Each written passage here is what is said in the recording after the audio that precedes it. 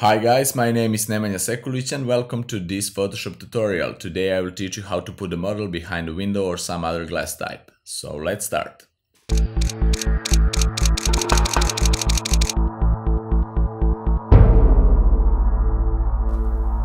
This is really short and easy tutorial, but before we start I wanted to explain the background for this image. A few weeks ago I shot a commercial for a client. We had a girl drinking a coffee and reading a newspaper in the front of the coffee shop, and that was the primary idea. But as it happens sometimes, client changed his mind, but after we finished the photo shooting, and the client wants to model to appear like she was in a coffee shop, like I was shooting through the window. And now I will show you how to do that pretty quick and easily. For this you will need two images. First is the model drinking a coffee or some other model doing something else. This is not my image. I will put a link in the description for these two images. And another image is any environmental image. For this situation I use these buildings with blown out skies. And okay, first what will I do? I will duplicate this. Let's name this building and let's name this model. Okay, I will duplicate a building layer, and first layer here I will put in the lighten mode. And what happens? Everything that is lighter stays visible. Everything that is darker than the model you can see through that layer. And see, like buildings are darker than a model, and then here is the place where you can see the model, but the sky it's a lot lighter than the model and you cannot see that part of a model. Okay, but this is not so good, and we will now lower the opacity for this layer, maybe around, let's try 60%, around 60%. Yeah, that's much better. Now you already had the feeling that the model it's shooted something like through the glass. But let me show you just quickly back to normal mode and 100% opacity. You see here the letters are appearing normal, but if you shoot it through the windows, you will have the mirrored situation. And I will go Ctrl T or Command T on a Mac, right click and flip horizontally, just to have this flipped completely opposite.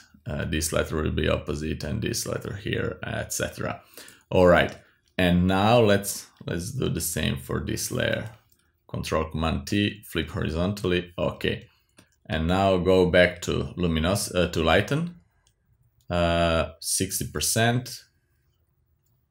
Okay, and let me see. Now it's much better.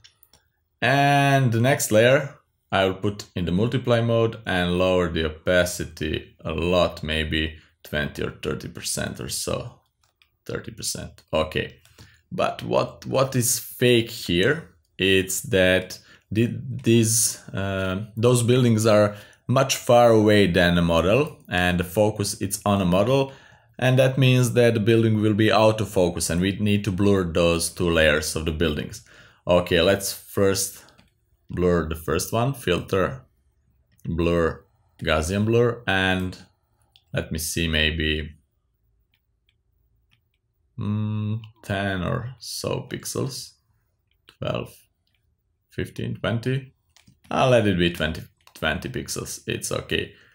Depend of the lens that you shoot it with, but 20 or 23, let me see, 23 pixels, it's okay. We will use the same blur for this. If you want to apply the same effect, just press Ctrl Command F, and like you can see here, filter and Ctrl Command F, it will apply the same effect with the same amount of blur. I will just press that, and now we have two layers. We multiply with 30% opacity and lighten with 60% opacity.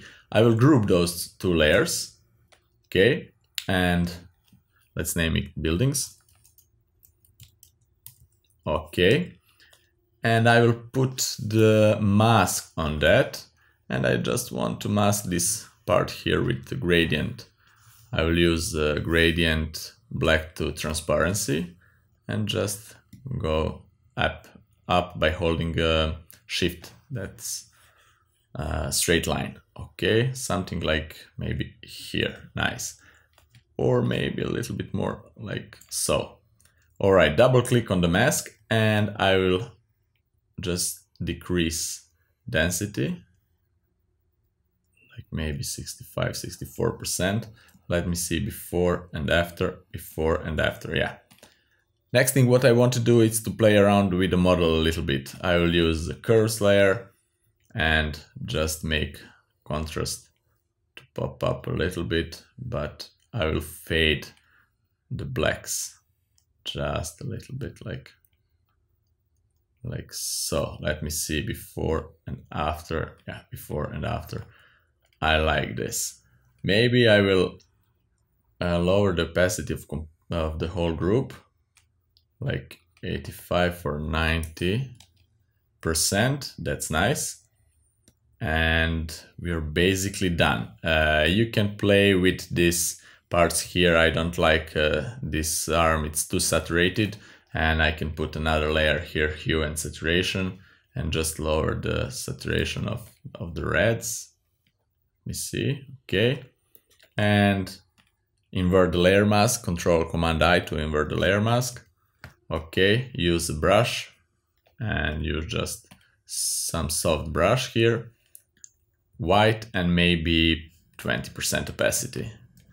And let me, okay, I'm using Wacom tablet and it's easier for me to paint something like this. Okay, that's better, and maybe this part too. Nice. The next thing what I like to do here to make this more interesting, just to merge our layers together, Shift Control Alt E, or on a Mac Shift Command Option E, and merge our layers together. Go to Filter, use Nik Collections. It's Nik Collection. It's really a great effect, Color FX Pro. It's free from Google. You can download it. Just Google it, Nik Color FX Pro or Nik Collection, Nik Filters. It's free. And go here, to use the Pro contrast. Let's increase this dynamic contrast a little bit. I like this dynamic contrast slider because I already explained you in the last tutorial, because preserves the highlights of the image. I can put it on 100% and highlights will be pretty much preserved. Like normal contrast will blow out the highlights. I don't like that.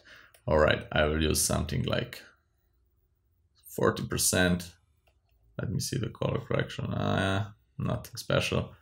And I want to make image a little bit, just a little bit warmer. I will add another filter here and just a little bit warmer, like maybe 20% or so. Okay, now let's wait for the filter to apply. And after that you can play with the color correction, do whatever you want, what you like for your taste. I will use curves and just make some split toning, like so maybe. Let me see. Yeah, it's not bad. That's one thing. Or another thing, you can merge all layers together again and go to the filters, camera raw filter, and just play with some split toning options. I will show you now. Go here to split toning and let's make the highlights a little bit yellow, and let's make the shadows a little bit greenish or bluish, something like so. Let me see. Yeah, it's not bad at all. I really like that. Let me see before and after. Yeah, before and after.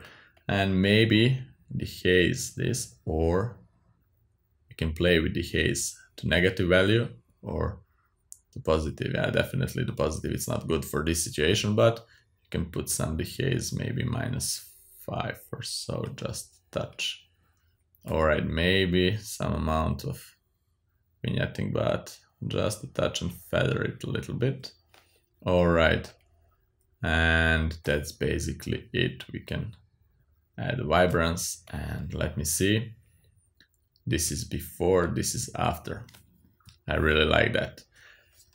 That's really easy. You can change the backgrounds, you can use different environment image, different buildings or anything, nature, depends of what you want to have in your Windows reflection. It's really easy, and I hope that you like it, that you learn something new. And if you have any questions at all, please be free to ask them in the comment below. See you in the next tutorial. Bye bye.